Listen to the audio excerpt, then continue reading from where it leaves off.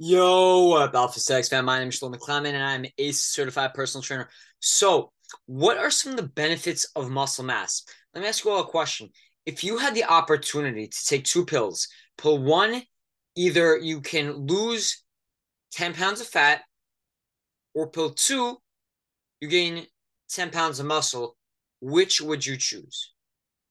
So no, obviously this question would have to depend. Are you skinny or are you overweight?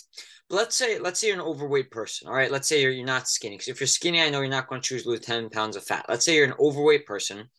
Which would you choose to gain 10 pounds of muscle or lose 10 pounds of fat? Now, whatever your choice is, I'm going to argue in this video that your choice should be to gain 10 pounds of muscle because gaining muscle mass is more important, not just for long-term fat loss, but also for long-term health as well. So we'll talk about a couple of reasons. So why muscle mass is more important than fat loss for overall health. All right. Okay. That was supposed to be a one. All right. There we go. So, number one, muscle mass. We burn more calories depending on how much muscle we have.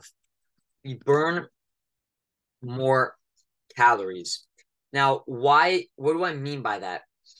Because the amount of weight we lose depends on two things and only two things. No matter what diet you follow, it follows this one principle, the most fundamental principle in nutrition, and that is calories in versus calories out. If you're consuming more calories than you're burning, you're going to gain weight. If you're consuming less calories than you're burning, you're going to lose weight. It's as simple as that. Now, there's two ways to change this. You could either burn more calories, so you're consuming less calories than you're burning, and it's going to be done by by increasing exercise, by moving around more, by burning more calories. Or this can also be done by increasing muscle mass. Now, how is muscle mass affected? Because the amount of calories we burn, let's say I'm burning a certain amount of calories right now, just sitting down. We all burn calories just sitting down, doing nothing, all day. Like a person sitting down in a desk job, why does he need to keep on eating? Because sitting at a desk, it takes energy for the body just to sit down. So he's burning more calories. And the more muscle we have, the more calories we burn at rest. So we're burning more in perpetuity.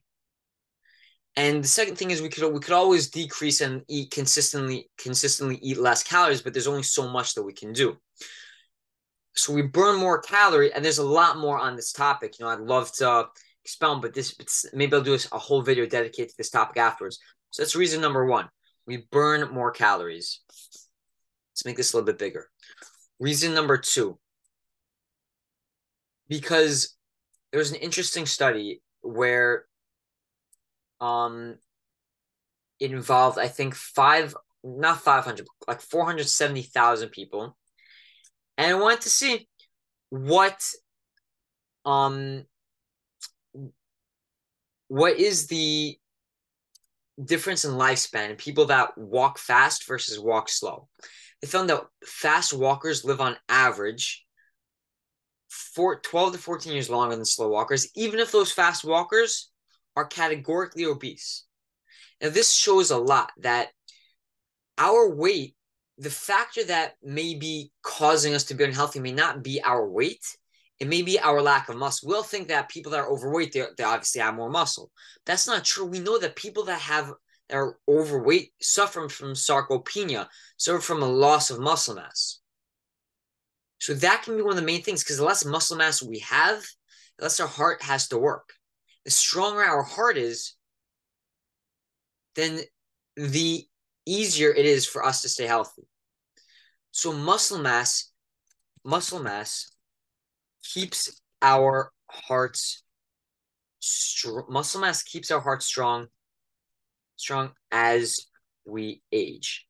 Reason number three is that it keeps our metabolism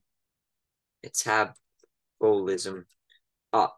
So it keeps our metabolism up. This is kind of similar to number one, but not exactly. So another one of the most accurate predictors, there's a few very accurate predictors of life expectancy. Some of them are being the amount of calories a person eats in a day.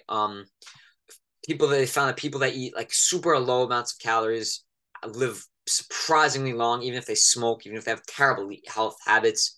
Another factor is walking speed. We just discussed that. Another two factors are that they found. Another factor is also the quality of a person's social relationships. Very important. That's the third factor. Found is connected very, very heavily to life expectancy. And the two factors they found are muscle mass and metabolism rate. So muscle mass is obviously, I'm going to add that as a fourth factor. Increases life expectancy.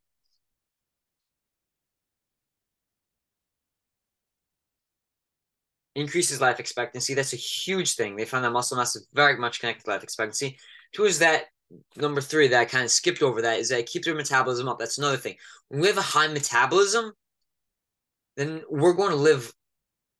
We're predicted, I should say, nothing's definite, but we're predicted by studies that people that have a higher metabolism are generally going to live longer.